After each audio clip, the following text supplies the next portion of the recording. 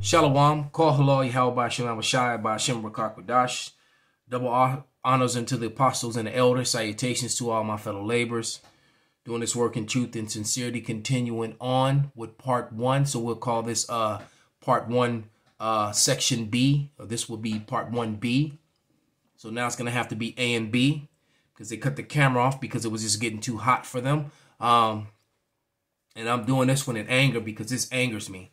All right, so we're going to go right here in this video. We just proved that it's 7 candlesticks and not 8.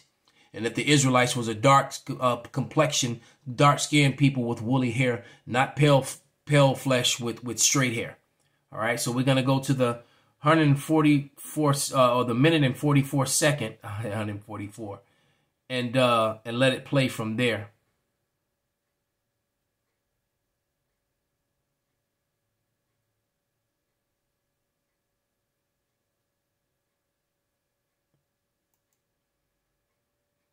Antiquity, the independent kingdoms of Israel and Judah were in terminal decline.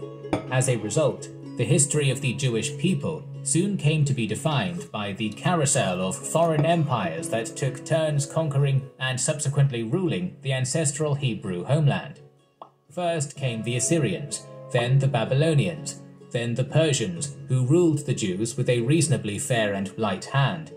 Finally, in 332 BC, the Macedonian phalanxes of Alexander would steamroll the Achaemenid Empire out of existence, establishing Classical Greek as the dominant language and culture of the Near East. It is here that the Jewish people became subjects of the Greek world. When Alexander died, his massive Macedonian empire fractured into several monarchies, ruled by his closest comrades and later their descendants. The so-called Diadochi kingdoms were constantly at war with one another, and the region of Judea, being situated in the borderland between the Ptolemies of Egypt and Seleucids of Syria, became a battleground where the two Macedonian dynasties jockeyed for power and influence. Despite this, life remained fairly peaceful for the Hebrews. The Hellenistic kings generally used the same light touch the Persians had, interfering very little in the region's culture, religion, and internal politics. The Jewish people were ruled semi-autonomously by a high priest of the Judaic faith, who handled matters both religious and secular from the great temple of Jerusalem. So we'll stop right there. All right. So he said a lot. So we're going to, once again, you see that false image of the menorah there. Let's take it back. Being 8 and not 7. In 198 BC, generally used far. the same light touch the Persians had, I just want to interfering freeze it there. very little in the region's culture, religion, and internal politics. So we'll just leave that lie on the screen. All right, because we clearly read in the Bible where 7 candlesticks, and it was for the 7 churches, and not 8 or 9, because they actually in modern day, the one in the middle is lit up as well. They have 9. All right. So, but let's go back to, Jeremiah 14 and 2. Once again, we're going to talk about the physical appearance of the Israelites, of the Judites, of the Judah, Benjamin, and Levi, which made up the kingdom of Judah. And we're going to use my 2 favorite scriptures to do it. This is Jeremiah 14 and 2, and it reads, Judah mourneth in the gates thereof language. They are black unto the ground. The cry of Jerusalem is gone up, because the book of Jeremiah and the book of Lamentation, which we're going to read a scripture from both books of the Lamentation and the captivity and Judah and Israel being under subjugation. All right. And when we read verse 2, it said in Jeremiah, I read it again, Judah mourneth at the gates thereof, and the gates thereof language. They had no leadership. And it's not talking about the gates. They are black unto the ground. That they are Israel. It's talking about their skin color, because this, when you look this up in the Hebrew, it says Kadar. Kadar. Kadar means black skin or dark skinned. They were not pale. So we got scriptures calling their skin copper, brass, dark, and then we got scriptures referring to their to their hair is woolly, and their skin is dark. As a matter of fact, when you read in Daniel's the 7th chapter about the Most High himself and the Son, it talks about their woolly hair and their skin like the burnished brass, like the polished brass. Brown. These people are liars, complete and total liars. Let's go to the book of Lamentation now. All right. This is Lamentation 4 and 8. And I love this one. This is probably my favorite because it's telling you their visage. It's telling you when you look at them, this is what they look like. Their visage is blacker than a coal. They were really dark complected for the most part. They are not known in the streets, matching today, because no one knows, because they're called black, you know, and everything. They call Jamaican. They're called Haitian, you know, a Maseratian. They call an American, a Negro, African American, you know. I wonder what they call them in London. An African Londonite. Well, I mean, I don't have no idea what they call them over there, but full of bywords. That's another clue. It said that will be upon you for a curse and for a mark. All right.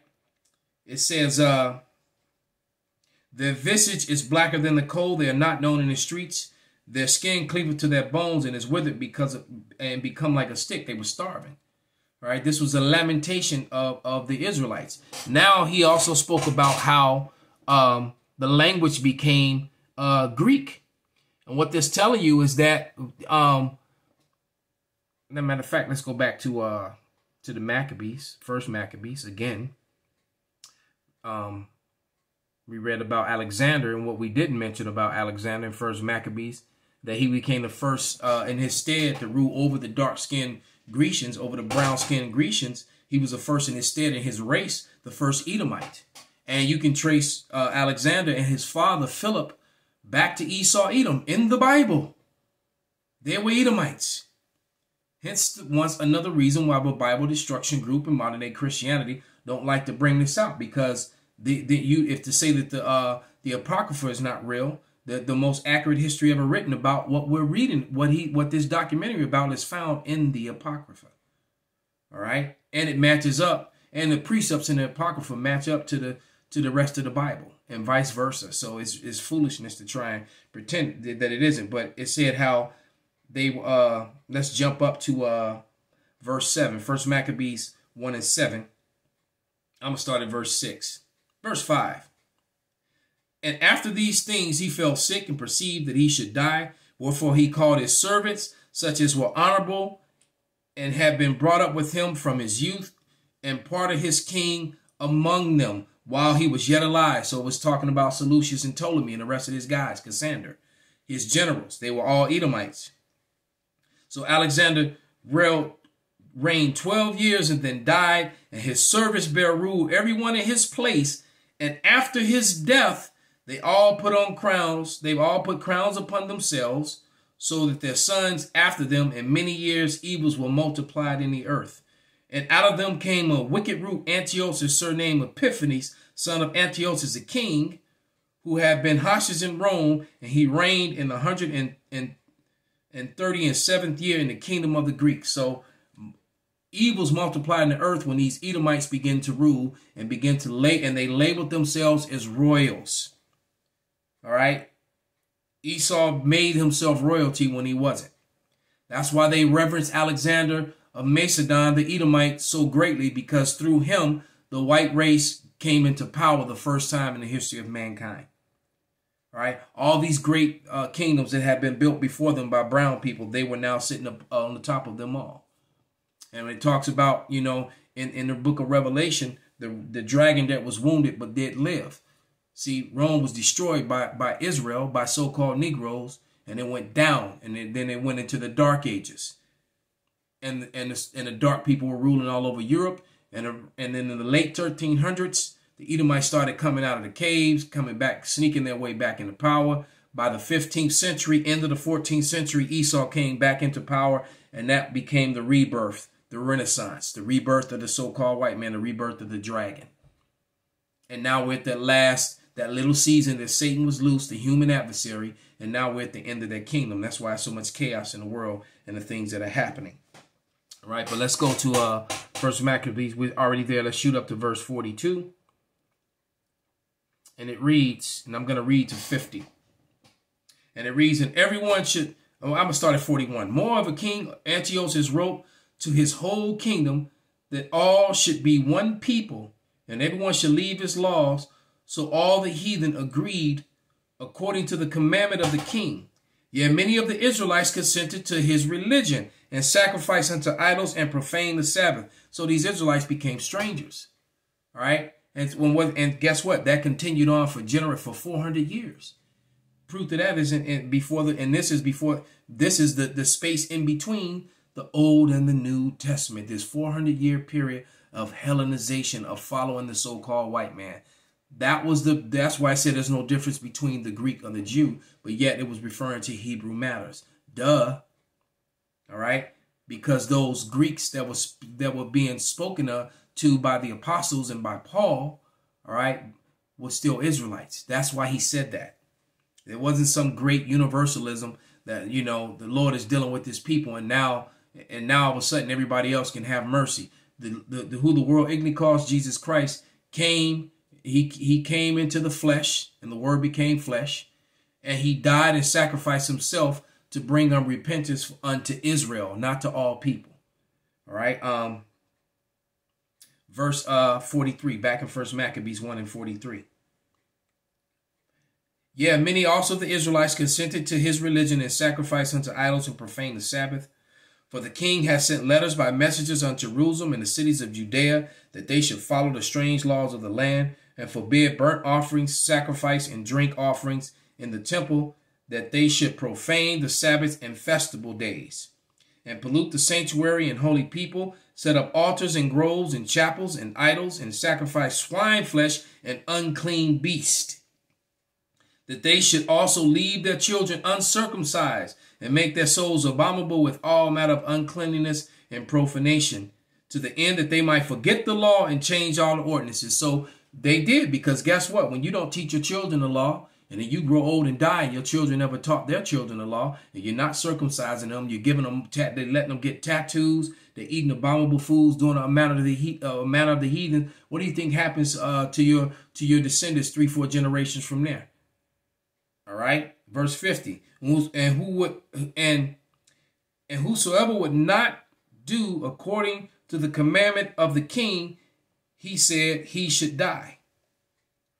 All right, let me read verse 51. And in the self-same manner wrote he to his whole kingdom, and appointed overseers over all the people, commanding the cities of Judea to sacrifice the city by city. So he set up overseers, you know, over the Israelites, to be in tune, to make sure that they were not keeping their feast days, that they were not keeping the law. There's even, as we're going to get into it, they even burned up our holy books, our Bibles and everything, and they cut us off from being a people. That's what they were trying to do. All right. And then the Lord came to preserve the message.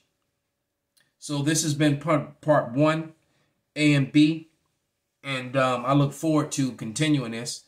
And like I said, I'm going to let 4 or 5 minutes play until we're done with it, and then destroy these these whitewashed lies with the truth and with scripture. Call halal Yahweh Ba'Shem Habashai Ba'Shem Rakakwadash Wa Abba Kwam Yasharala.